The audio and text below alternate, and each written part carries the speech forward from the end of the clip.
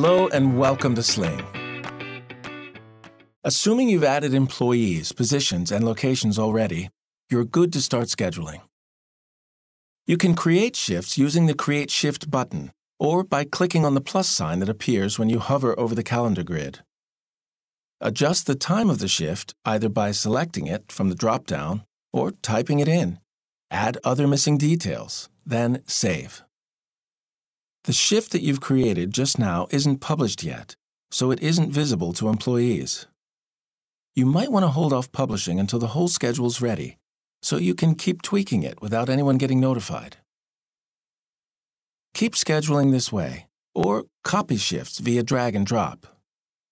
For that, hold the Command key on your Mac or Control key on your Windows PC and drag the shift you want to copy to a new date or employee.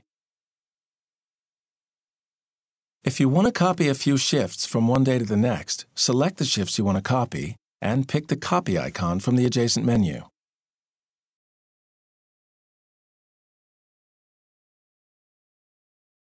You can also create recurring shifts if employees work consistent schedules.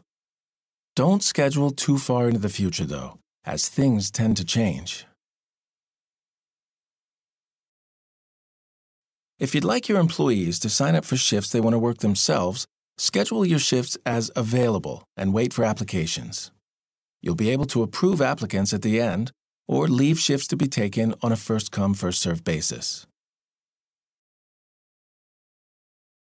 If you're not sure who to schedule for some shifts yet, create unassigned shifts instead. These shifts are not visible to employees and serve as reminders for shifts that need to be covered. You'll be able to drag those shifts to assign later on, or make them available for employees to grab. For efficiency, you can copy entire schedules from one week to the other by using the Copy Shifts option. Now, go ahead and publish changes.